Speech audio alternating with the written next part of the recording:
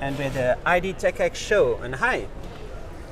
Hi, my name is Lotte Willems. I'm a business development manager at Holst Centre.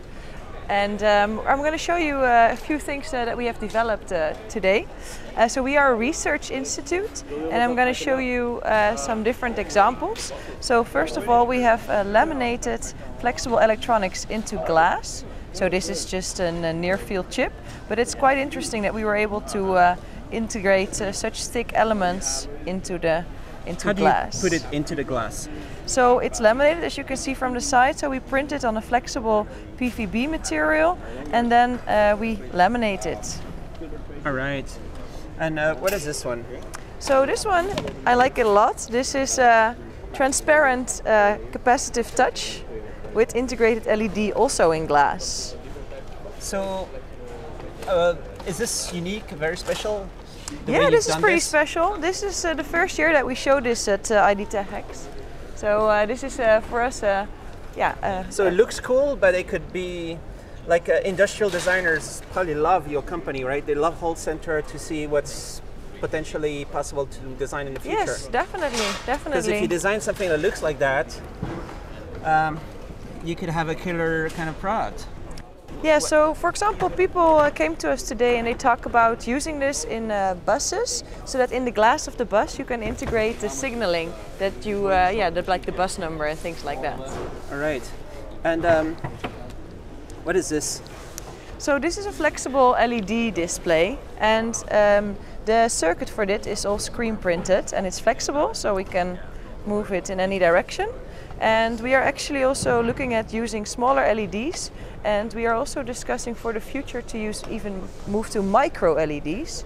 So so a lot more brightness. Pick and place of the LEDs? This is still pick and place, but we're looking for the future to do mass transfer with laser-induced forward transfer. So all this stuff that you show here is like cutting edge, right?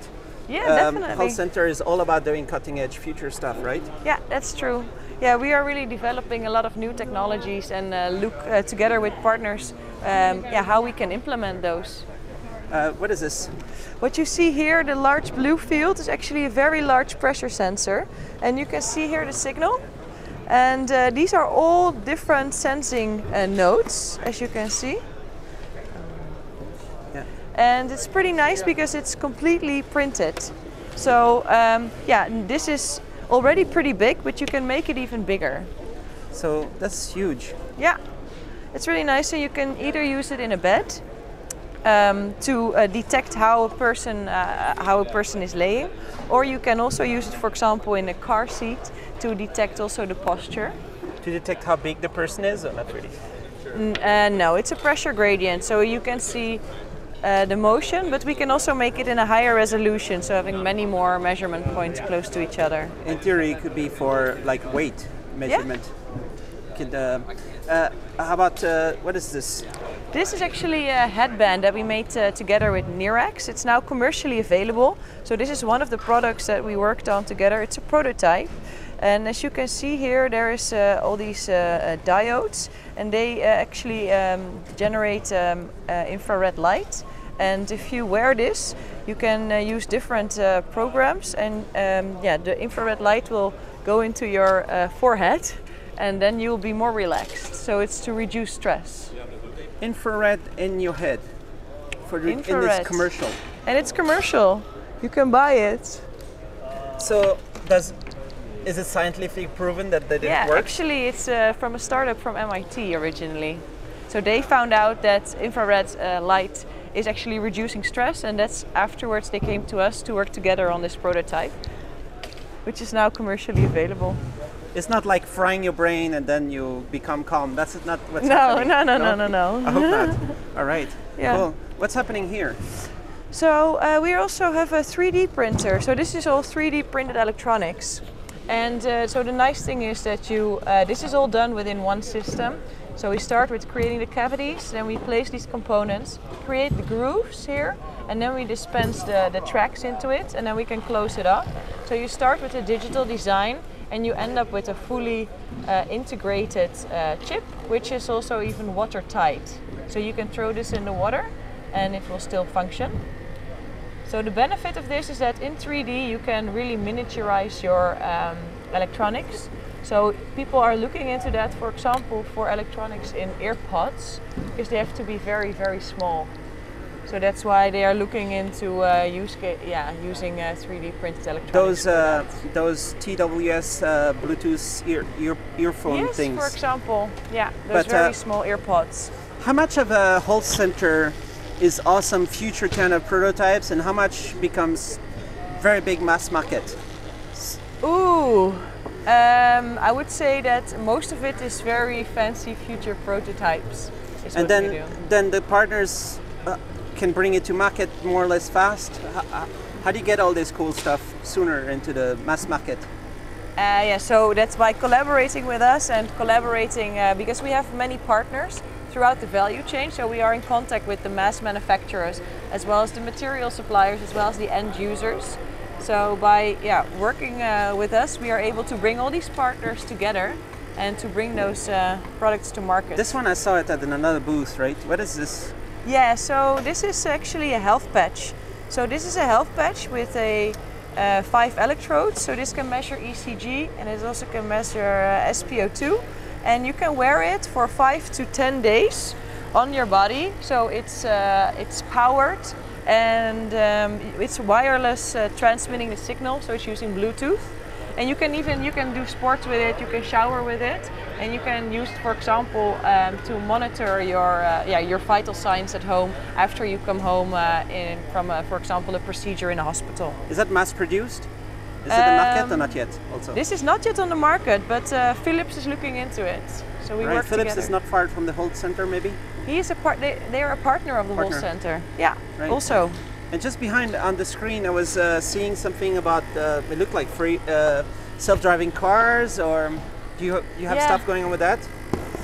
Yeah. So actually, the pressure mat that you see here, if we can, this is pressure that I showed, but we also have piezo material. And so what does that do? What it does, vibration? It generates a voltage as I move it, and you see that it's very soft and flexible. And if you put this in a chair and you sit on it, it can actually measure your heartbeat and your heartbeat variability. So what we want to do, what you see here, it's very small, but we want to make this at the same scale as this. And if you do that, we want to have at every measurement point not only measures pressure as we showed today, but also measures piezo, and we can even implement as well a temperature sensor there. So what's the process for you to get something small like this to big? So actually it took us quite a bit to make it small like this, because this is made on a TPU and it's very flexible, so we had to do a lot of process development to make it so soft. And now we know how to do this. We can scale it up and do it bigger because we have the facilities in-house to do that. So how is it for you, the IDTechEx show? Oh, how was it? Actually it's my first IDTechEx show, and I think it's a great success. We met so many interesting parties. And lots of people looking at all your cool demos, right? Yes, lots of people looking, and it's very nice to hear what they're looking for and how we can together make sure that printed electronics make the way to market faster. What is this? What you see here is a temperature sensor array. So what we do is we take the traditional material that is used for NTCs, and we make it into a composite, and with the composite we print, and as you can see we can make a very large temperature array. Nice. And that one, is it similar to the other pick and place LED machine you showed before?